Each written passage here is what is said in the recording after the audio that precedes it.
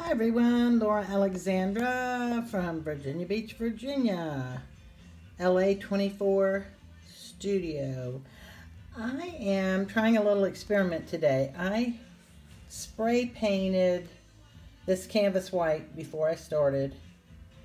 I let it dry overnight and now I'm putting white paint on it. And I'm having to hold my camera, so it's going to be a little tricky. But I just want to see, because I keep getting skips and having problems with the sides sticking. So I want to see if this would help. The paints I'm using today, I'm just going to try to do, because I love turquoises, shades of turquoise and turquoise greens. And this is going to be a Dutch pour, so I'm going to start right here in the middle. And I'm also just going to make a little line out to the side. That was Nova Color Phthalo Turquoise 135. I love my Nova paints.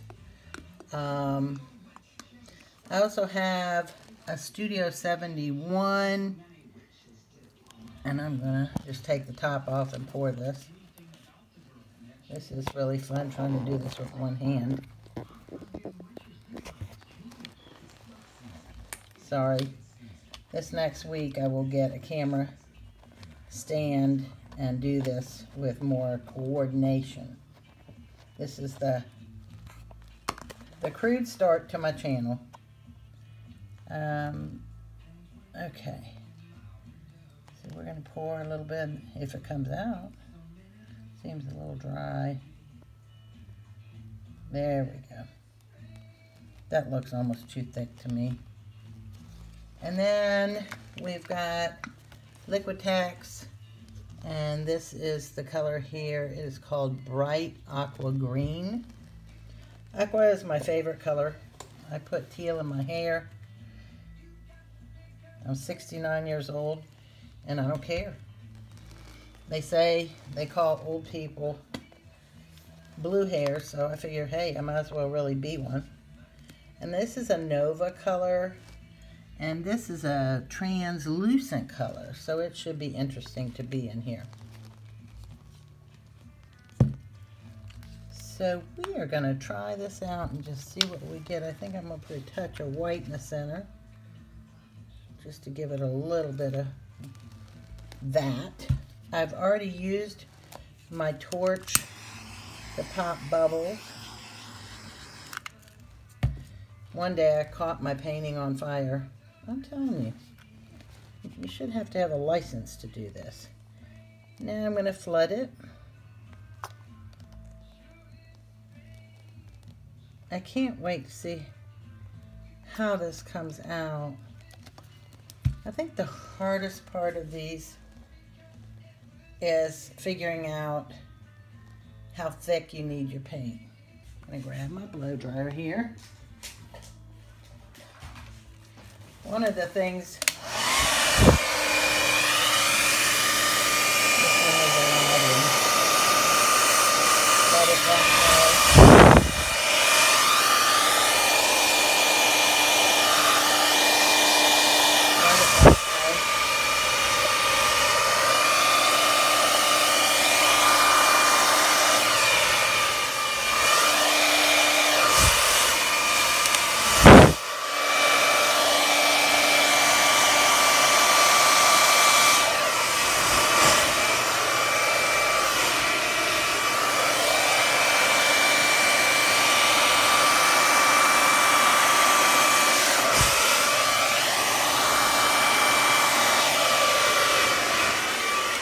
One of the things that I don't do is I don't bend over and blow it.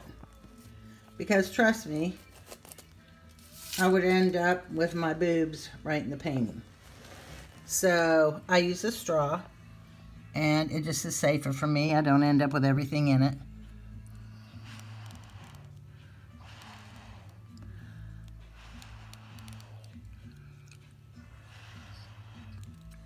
And I'm just going to blow it out a little bit. As you can see, it's got nice color.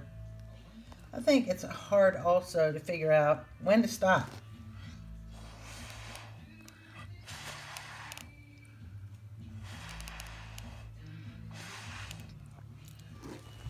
Now I turn my painting around. You have to be careful when you have the straw in your mouth to take it out so that you don't gather spit and then that drops down on your painting. I'm just telling it like it is because, trust me, this can happen.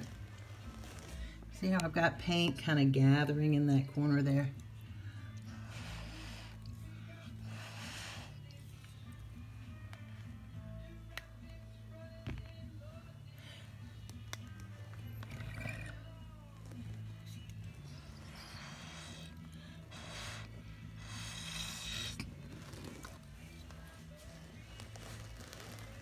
So I can see my paint is flowing back some, so I'm not so sure that the paint, pre-painting it really helps.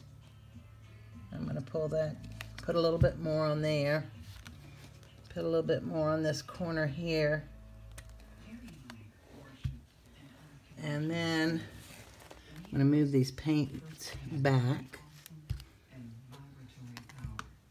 I'm just getting my studio set up here at this house. I just moved a couple months ago, and it was a hard move. I bought a house that needs a lot of updating. So, as that happens, I'll show you all what I'm up to. In real life, I'm a stager. I've got a staging company. Everybody's always like, oh, that's so cool. Okay, let's go ahead and torch this bad boy, see what we get. Oh, that's some nice cells popping up. I only like a certain amount of cells.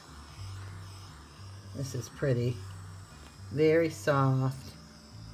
And guess what I'm losing? I need to put some gas in my torch. Of course I do, because I'm doing a live video. As you can see, I'm not neat. I make a mess when I paint, and that's okay. So this can be turned several ways. I see that, you know, I've got some spots on the side here that I don't really think the spray painting helped it. I just think it won't look as naked if it does end up with a bare spot. I did a lot of pour painting about a year ago, and then for my business, people changed their color scheme, so I had to start painting furniture. So last winter, it was all about painting furniture and changing my look. Now I'm so excited to see this Dutch pour. Thank you. I'm not sure how to say her name. Renske Duna. Anyway, the lady from the Netherlands. So I'm going to finish this off. I'll show it. It'll be in my Etsy shop.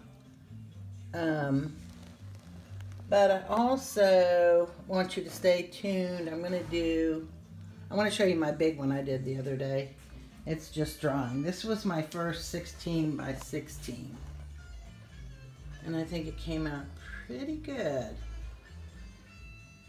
I do think I need more paint when I'm doing this size.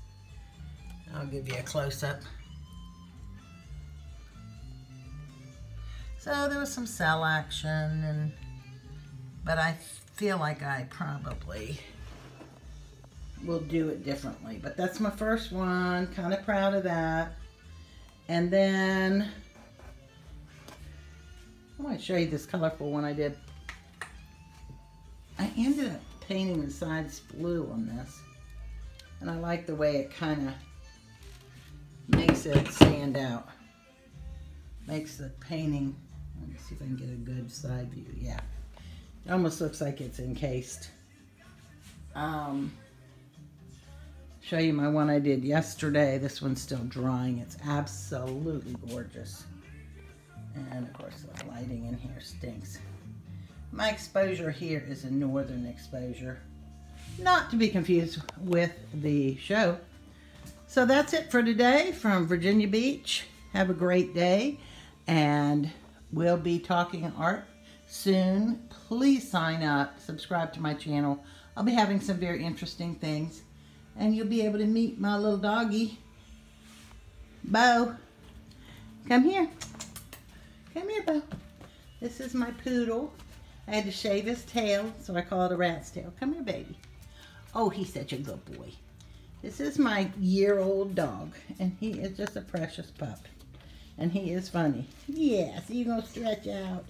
He said, Mom, I'm waiting for my walk. That's the problem. Oh, yeah, that can't had your head come up, huh? Talk to y'all later. Bye.